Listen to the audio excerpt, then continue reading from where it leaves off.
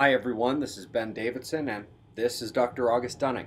Hi, for those who remember me, hello. For those who don't, I have a long history, 25 years in aerospace, space station design, rocketry and propulsion at major Air Force bases and Navy Air Force bases, and brought it into where we are now, understanding what we're really up against.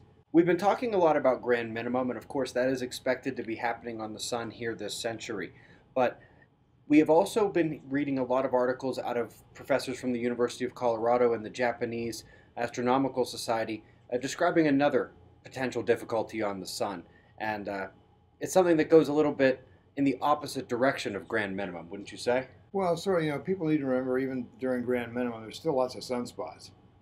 Solar flares can happen regardless of the overall cycle strength. Even in the Maunder period, there were a number of sunspots, and there are auroral records that were important enough to be written down by some of the people even during the Maunder period. So it's just that it's far fewer sunspots, but they still have to get out the magnetic energy of the sun, and we have seen that the sun has been producing in terms of its polar magnetic strength, which is a really good indicator of how the sun is going to be producing sunspots and those solar flares. Regardless of how we look at it, the sun is in the trough of the sunspot minimum right now.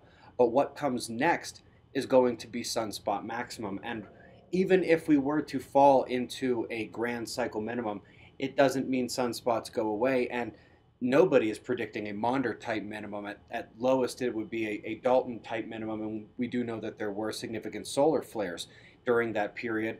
But this could even be any other kind of step down. And this weak period on the sun is about to come to an end. Whether we have a long minimum, waiting for a couple of years, or it starts to return this year, it's time we start gearing up for this because we're about to enter a very active solar phase and a very weakened field strength. Whether it is in 2021 or whether it's a little bit later this year, cycle 25 is upon us and sunspot maximum is about to return. Get ready. What would be your biggest fear in a major solar outburst? The strength of the magnetic field on Earth, of course. I mean, when you think about it, that's the only thing that protects you from all that stuff coming off the sun. Simply the thought of being without electricity, there's no food at the store, there's no gas at the pump, there's no water coming through the pipes, there's no police to call, no heat, no air conditioning, and no idea when it's going to end. Well, the way these things happen, depending on the strength, it all has to do with how much of the Earth is affected as it turns into this onslaught. It could be a Carrington event, though, where you could just start seeing satellites just turn off in orbit, huge power systems be interrupted for months. It could be a real mess. Transformers just exploding out of nowhere all across the world. Transportation systems, communication systems failing. And the good news is we should all be preparing because of Earth's weakening magnetic field and because of the coming grand solar minimum this century anyway. Just for those who have maybe just picked up this interest in space weather recently, they might not have been around for any of the solar flares, even the one in 2017 that was great. So they might not really understand as much about just how dangerous the sun is to our entire way of life. Look, back in the 80s when the Russians sent their Phobos probe off to Mars, it was the first spacecraft to be destroyed by a solar flare that left the sun. Huge sunspots, huge solar flares, some of the biggest we've seen in a long time, and knocked their satellites right out.